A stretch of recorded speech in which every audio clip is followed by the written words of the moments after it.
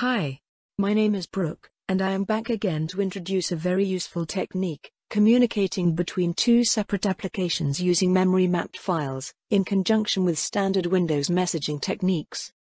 Part of the operating system design is to isolate each running application in its own memory space so that the actions of one application does not affect or crash another. Over time, security issues have arisen due to hackers trying to patch or damage running applications, and as a consequence, the later versions of Windows have made access into running applications far more difficult for hackers to access. Fortunately for the programmer, who has control of the source code that they write, there is a sophisticated technique for communicating between applications that does not suffer the problems that hackers face when they try and access a running executable file that they did not write. The operating system provides a very fast and reliable technique for making memory accessible across different applications.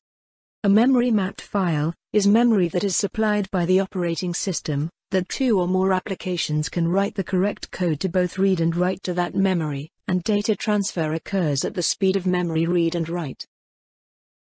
I am going to hand you over to Billy, who has a working example of a memory-mapped file application up and running. I gather he is a bit tied up at the moment, so Addison will present the code for you.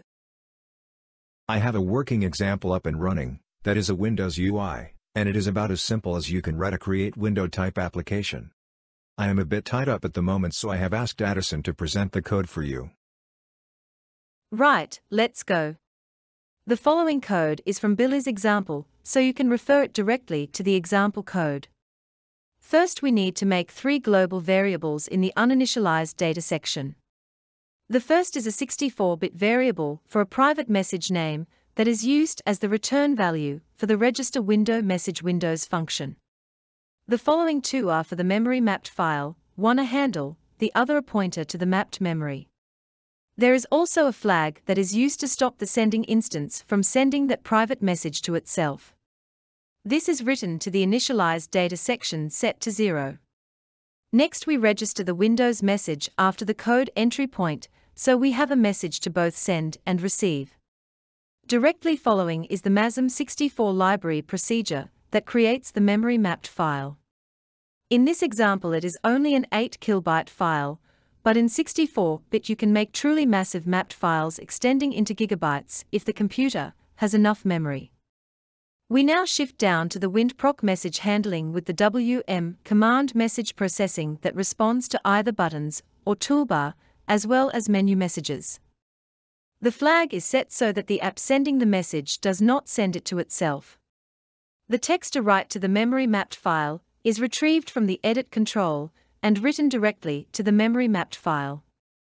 The following send message function uses the system-wide global handle, hwind broadcast, so that the message can be received by an external app that is designed to listen for this message.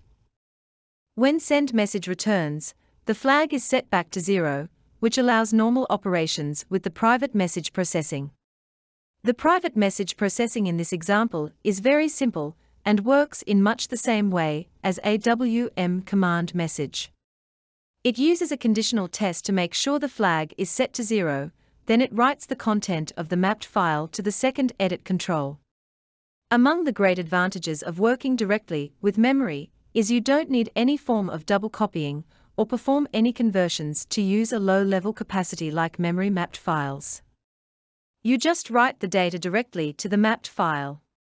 I will now pass you back to Billy, as he has a security issue to explain. There is a security issue that would not affect most people, but it may affect a programmer who is releasing their software in the wild. With both the private message and the memory-mapped file, in the example both texts used are easily found in something as simple as a hex editor. If it matters to you and if you want to prevent anyone from easily modifying your binary file, you can use more or less any characters you like apart from the ASCII 0. Having a string full of binary garbage makes the string much harder to find and is therefore harder to accurately modify. Fortunately, neither function is fussy about the string data, as long as it is provided as a 0-terminated string. The bottom line is there has never been a binary file that cannot be hacked, but performing simple precautions raises the complexity level and will stop most from trying. That's all we have for you today. Hope it helps to get you up to pace with this very useful capacity. Bye for now.